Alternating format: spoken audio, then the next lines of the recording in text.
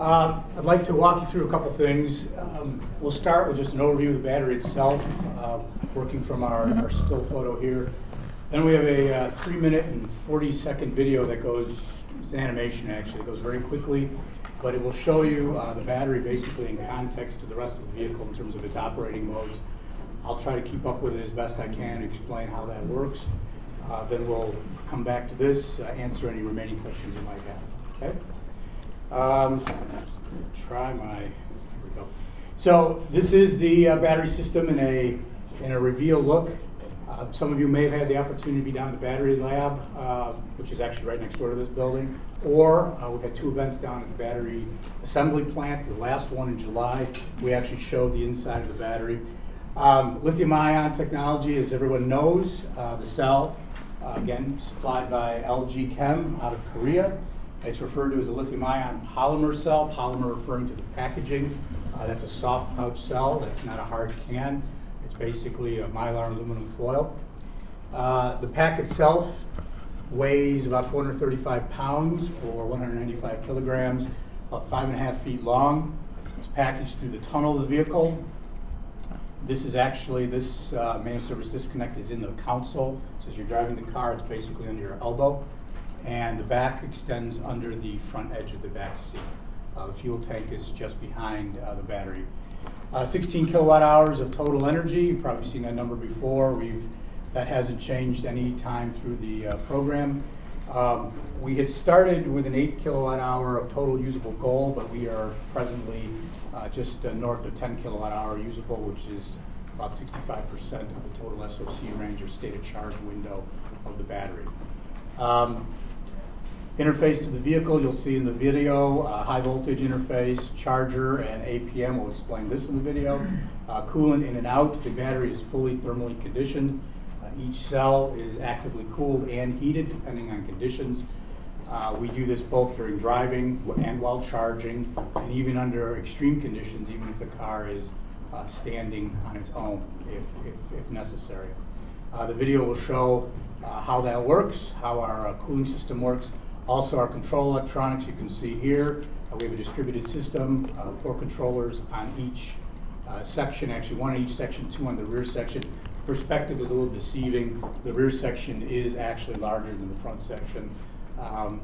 All told, 288 cells, 360 volt nominal voltage. Peak power is 110 kilowatts. That's important. The battery, because we are a pure EV, we have to be able to deliver full performance solely based on the battery at all times. The battery actually can produce more than 110 kilowatts under many conditions, but its rated power is 110 kilowatts, which you've experienced in the vehicle since you drove yesterday. Actually, based on the drive you had yesterday, you probably weren't pushing the car very hard since you were trying to achieve range. Today, I think you'll have more time in the car and you'll probably get to experience that a little more. So, I'd like to go into the video here if we can. And again, I will do my best to keep up. It's a little bit of a race. I'll show you in context. It's an animation.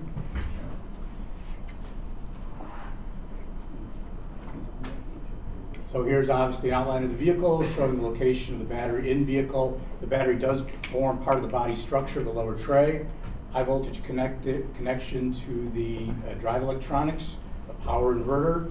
This is the device that converts DC to 3-phase AC to power the motors. APM takes high voltage DC, converts it to 12 volt DC to run the normal vehicle systems. Charge module converts AC line, which comes into the charge port, so high voltage AC, 120 or 240 volts, to high voltage DC for charging the battery during all of our charge conditions. That charger is a global charger. It can work any voltage, any frequency around the world. We're going to dive into the battery now. We're going to remove the protective cover just so you can see. This is actually current flow, the busing system inside the battery. Just give you an idea on how we link the modules together to form our 288 cells. Here's an expansion of the cells. Each cell is paired with a single cooling fin. Quick animation of how a lithium-ion cell works. During charging, ion flow is from the cathode to the anode. The lithium ions actually transfer from cathode to anode and remate with their ion the electron that has passed through the motor. Vice versa, as we discharge, actually that was generator. This is on the motor, it basically reverses the process. So lithium ions migrate from one electrode to the other. The resulting electrons drive the motors and or are charged. Cooling fin, liquid flow, it's a glycol water mixture. We both heat and cool. It flows to the face. It's a 1 millimeter thick fin. There is one fin for every other cell. So every cell is actually actively cooled on one of its faces. That gives us 144 fins. We have a complete parallel flow. So basically, it's a very high performance cooling system. 2 degree Kelvin, delta T across any cell, maximum, and 2 degree Kelvin, delta T across the entire pack. Very homogeneous. It's really key to long battery life. The electronics primarily are there for sensing voltage, current, and temperature, but they also have another important function, and that's cell balancing.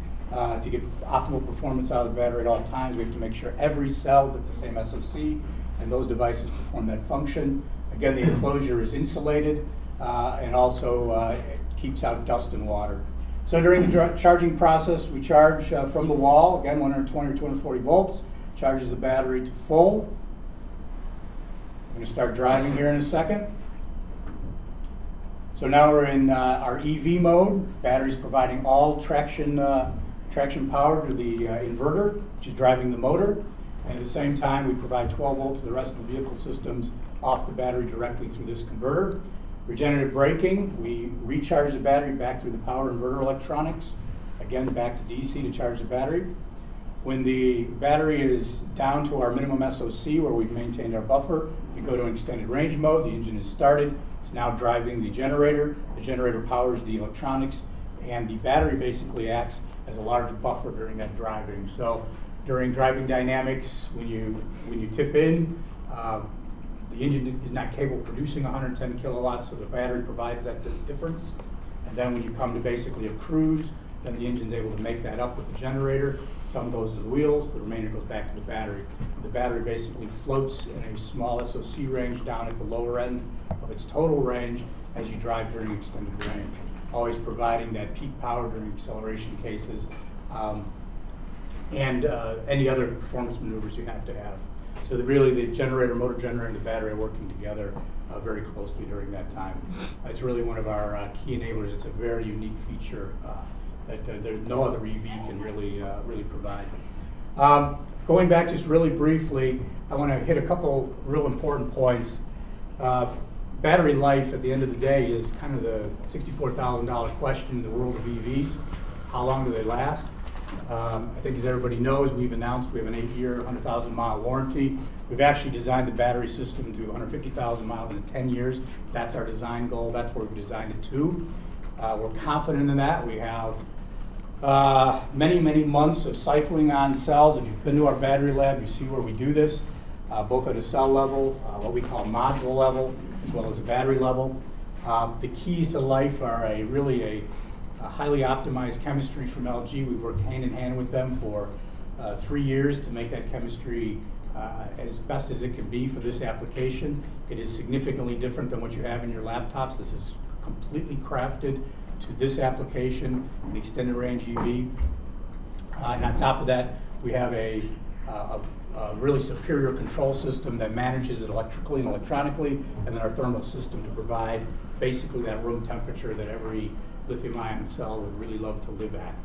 It's where they produce the best. They produce the best power and live the longest. So this thermal system can both heat and cool. It's chilled. We can exchange the air if it's mild ambience, as well as actively heated with an 1,800 watt high voltage heater. And take the question just 1 second. Sure. And we believe we've got the best package out there.